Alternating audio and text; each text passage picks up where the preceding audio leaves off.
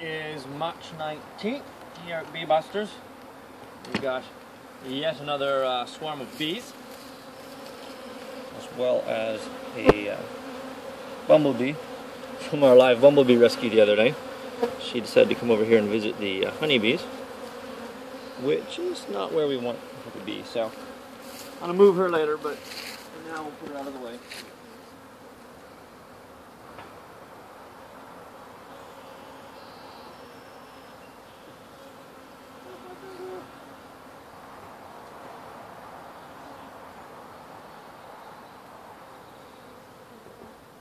Oh.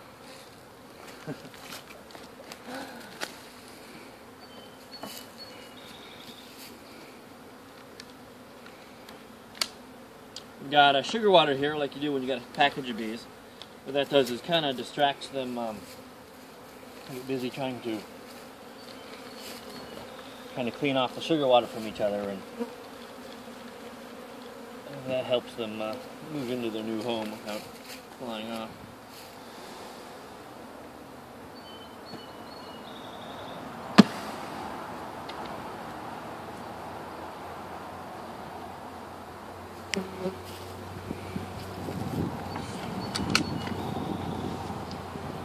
See lots of bees in here.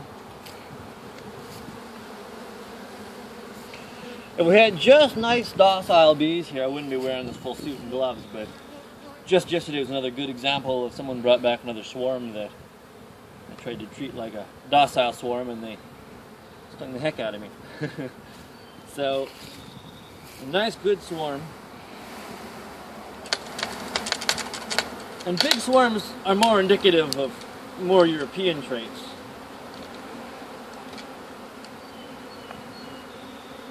Here's the test.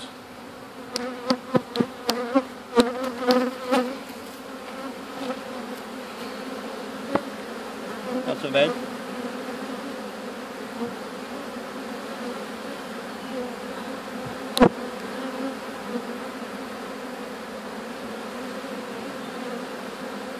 Yeah, so these bees are alright. I'm just going to move right on down into the box here.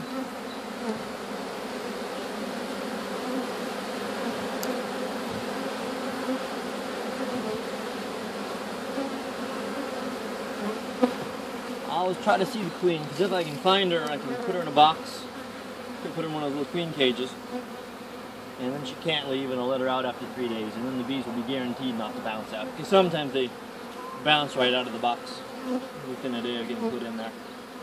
But if they stay about 24 hours, then they're there to stay. You can see that heap that we had a moment ago all gone down already.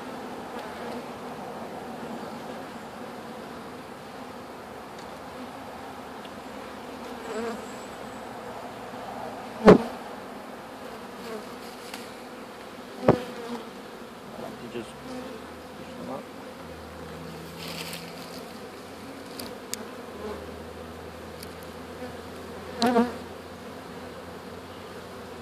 My philosophy is that if they're nice enough that you can work with your hands, pushing them around, it's better to do it with your hand, because you're less likely to get brutal and crush them if you know that you're going to get stung if you abuse them.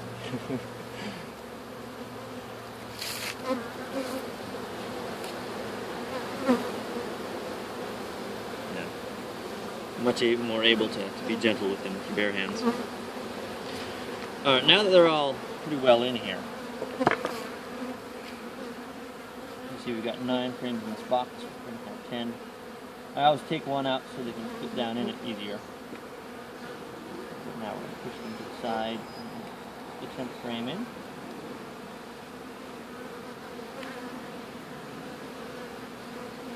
I always push the frames until they're about a bee length apart, kind of just a nudge, and the bees that are in between them will realize they need to get out of the way.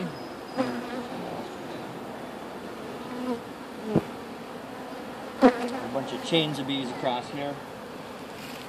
Same kind of thing, you just go in gently with the frame you're going to insert there.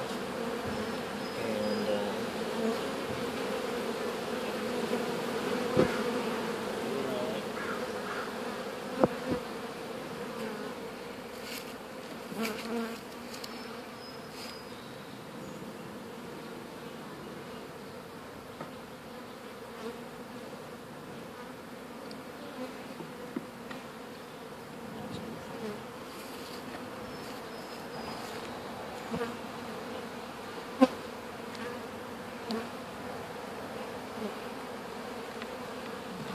itself is kind of lever to make more space.